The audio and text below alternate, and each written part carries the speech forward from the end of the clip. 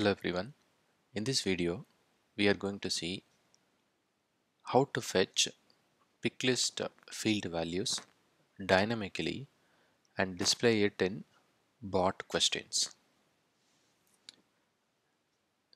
For this demo, I have created a flow. In this auto-launched flow, I am using get records to fetch the industry Picklist field values. I am iterating each and every Picklist field value. So I'm using industry pick list field value here. So in the industry pick list field values, if there are 10 entries, then it will iterate each and every value in this for each loop, and then I'm adding it to industry values, and I'm using add operator, and then I'm getting the current item from the loop and its value. So I'm adding it to list industry values variable, which is a list of a text variable.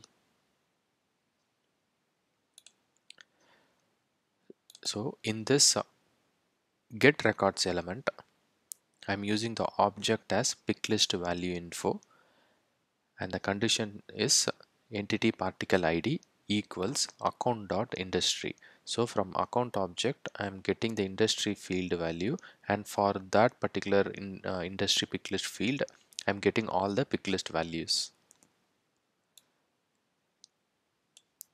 I'm getting all the records which matches that criteria, and I'm getting the ID and value.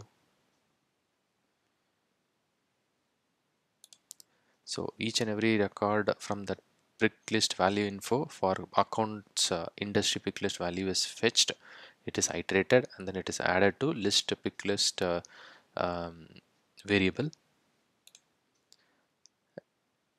Yeah, so this is the variable, and this is made as available for output. Once the flow runs this, it will add it to that particular list industry values, and then it will return it to the bot. So okay, so my flow is ready, which will get the pick list values, assign it to a variable, and then it will return. So now in my Einstein bot, I'm using question dialog or question element. In this element, I'm getting select your industry as the text. I'm using dynamic choices, populate based on an action or variable, and I'm using menu.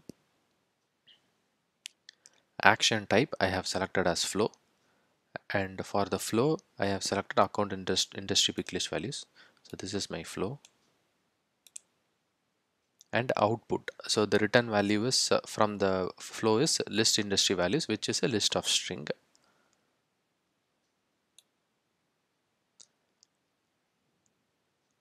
So all these values will be iterated and displayed it in my bot. Backup rule, if something happens, it will redirect it to my welcome dialog. The expected response format, so when the list of values are displayed, when the user selects one, the expected response format is text, and I'm storing it in a variable called selected industry. So I declared a variable called the selected industry. It is a custom one, data type of text, and then I'm displaying what the end user selects. So let's demo this.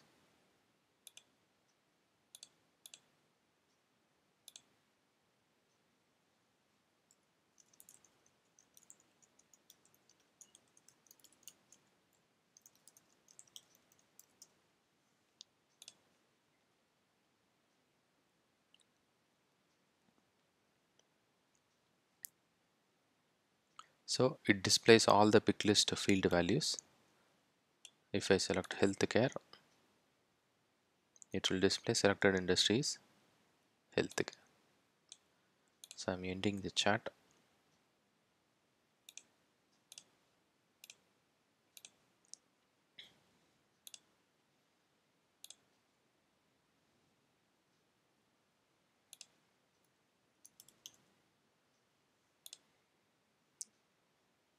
So these are all the values, active values that were displayed.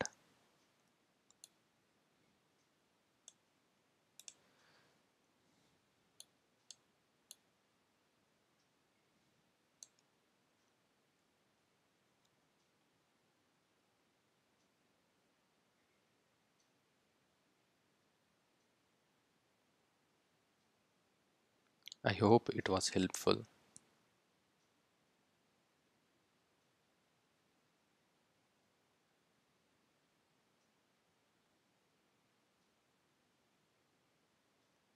Thank you for watching.